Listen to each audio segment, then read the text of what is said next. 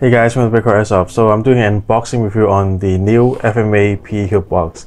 So this LA5-C, it is the deluxe version. The cost is about 3 times more than the previous LA5-C, and let's see if we get what you pay for. So the box itself is different from the previous version. You get a black box, and this is a transparent box with the menu on the outside. So open it up, you get a menu, and you can see the date is November 11th, 2018. So this just released recently. And you get a description, and inside get a description on the PQ box, and then there's the different function on the laser and IR, and you get a pressure switch, your battery compartments, and all this standard stuff. So let's get to the box. The finishing on the box is a lot lighter than the previous one, and well, I own the previous one before, but I don't have it anymore. I sold that already, but that one I was using it on my Maori MWS, which I also sold. And the box is, well, this PQ box is a lot skinnier. Well, it's just skinnier than the previous one. And well, you can't really compare it to the real one because the real one is made of fiberglass, and then this here, they say it's made on nylon fibers. But there are some detail spot that is resembling the real one.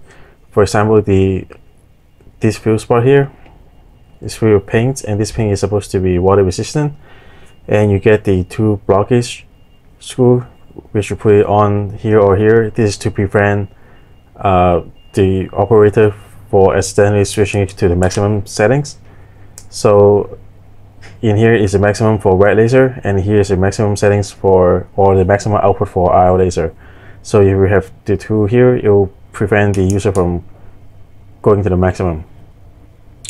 And this is where you put your battery, and I'll obviously put one CR123A battery in here. So and one major difference between this one and the previous version is the adjustable on the windage and elevation. So this is the windage elevation adjustment for the IR illuminator, and this one is for laser. And you adjust the seal for both the IR and visible laser. And the next difference is the illuminator. This one is pure IR only, and the previous version you get a 200 lumens LED flashlight. And also this one is a red laser instead of a green one. Well, the previous one you get the option of green and red, So yeah, green and red, but this one is only in red. And this box, there's a sand. This is the dark earth or sand one, and you get a black one. Okay, now let's try the function. So here it is off, and then you can see here there's a line, and then this says IR, and below it says Vis. Vis is for visible laser, so you get the low power and high power laser. So low power laser is spread quite a lot on white, so then get something black. So this is the low settings, and this is the high settings. And on the manual, here are the specs. They say the visible laser you can get up to 2,000 meters at night, and then 150 during the day. And there's the IR laser range on low and high power, and there's the illuminator or the IR flashlight, if you want to call it that, and low and high settings. So that's the spec that they claim, and let me see if I can test these somehow. But anyway, so that's the laser and IR. I can show it right here at the moment. I'll try to turn off the light, and I don't have my IR camera at the moment. I had to get it from my other place. But here's this pressure switch. So you hold it once, double tap is for constant on, and also as you notice, when you're turning on the laser, there's a green light also showing at the back. So if you're behind the gun, and you can still know whether you have it on or off, especially when you are on IR settings, which you can't really see during the daytime. So right now I'm going to try turn off the lights, and I'll try the camera settings on the most sensitive on lights and see if you can pick up any infrared on the camera. Okay, so now I have turned off on my lights, And I've ended cell phone here, and I turned the illumination settings to highest, so it's very sensitive to any low lights right now. So so this green light is the indication. So when I have one of the IR laser on, and you can see this flashing dot on the camera, but it's not showing on naked eye. And then turn to the next settings. You see a faint dot here, but it's brighter in the night vision mode.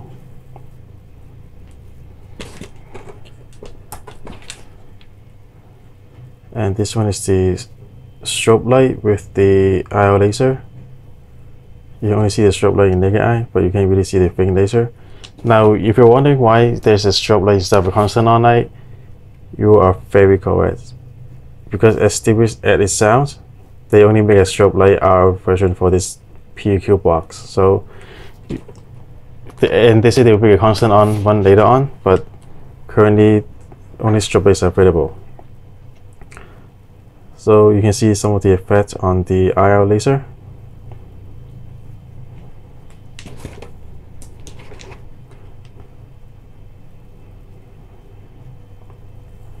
Now this one you can't really see in naked eye. It's a faint strobe light. So that's the night mode. So let me turn on the light.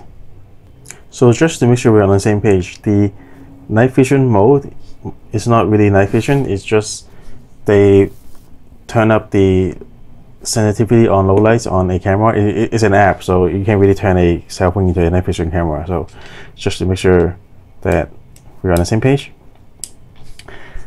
So as you can see, one major issue and one major thing that I don't like about this is this strobe light, and they don't have a constant on at the moment. So if you're doing a night game outdoor and you turn on your IR lights and then it's a strobe light, so it seems that you're going into a party, and that's really one major flaw that I have on this.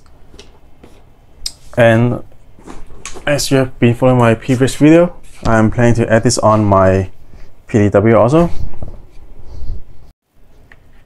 So this is how it looks like. Now I'm not sure if I will add the pressure pad at the side here, or I'll just grab in front for my PEQ box. So I'm not sure what I will do yet, but at the same time I'm not doing night game, so the IR settings, the strobe light doesn't really bother me as much. And the main reason I'm getting it is for the adjustable laser, so I can tune again at, let's say, 30-40 meters, and then at a field I can tune my red dot to 50-60 with the hop up, and then I'll always know that I have the shorter distance settings on my PEQ box, so I can just turn this on and tune my red dot to the laser dot, so to get back to the 30-meter settings for CQB. So it's things like that that makes me get this PEQ box. So this is the quick review on the new FMA PEQ box, and also I forgot to mention the box comes with a simple sponge settings, and you get your labels or sticker at the bottom. So thank you all for watching. If you find this useful, please subscribe, and see you guys next time.